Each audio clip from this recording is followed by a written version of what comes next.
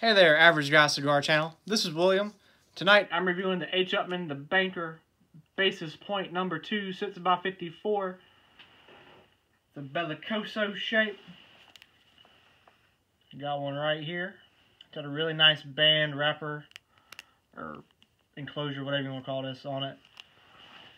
A little bit of information on this cigar. They're going to run you about $7 or $8 a piece in a 15 pack. It's got a Ecuador Habano wrapper, Nicaraguan binder and filler with a little Dominican Republic tobacco in there. It's going to be about a medium body. I had one of these a while ago today at JR's in Mooresville. I can agree to that.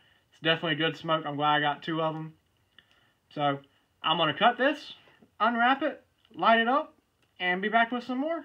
We're going to have a nature break in this video too, so y'all stay tuned. Nature break.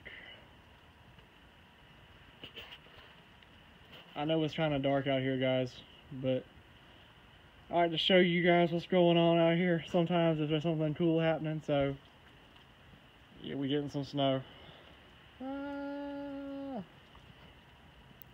Glad I got my truck fixed this week. So, enough of the nature break. I'll be back in just a little bit with some more. Y'all stay tuned. Alright, so I'm back with the H. Upmann, the Banker. I'm a little bit of the way through it. Maybe halfway. It's still snowing outside, so I'm glad I'm in here in the warm. It's burning pretty evenly, as you can see.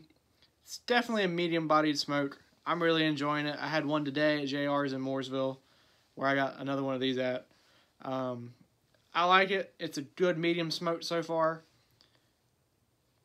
That's really all I've got to say. I mean, I'm not really getting any discernible flavors. The description says it's got nutty, spicy flavors. I might be getting a little bit of a spice, but I can't really discern what it actually is. So, stay tuned for the wrap-up, y'all. So I'm back with the wrap-up on the H. Upmann Banker. It's a good smoke. I think they're a little bit pricey for what you get. So, that being said, it's not bad by any stretch of the imagination. Pretty much anybody would like this cigar. If you like medium-bodied, they're right up your alley.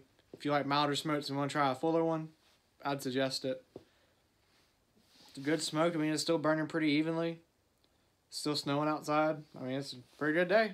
So, that's all I got for this video. If y'all enjoyed it, please click like at the bottom of the screen. Send me any questions you have. I'd love to hear from you guys. Subscribe to us if you haven't already. Check us out on Facebook at the Average Guy Cigar Group. And we will see y'all next time. Stay smoky.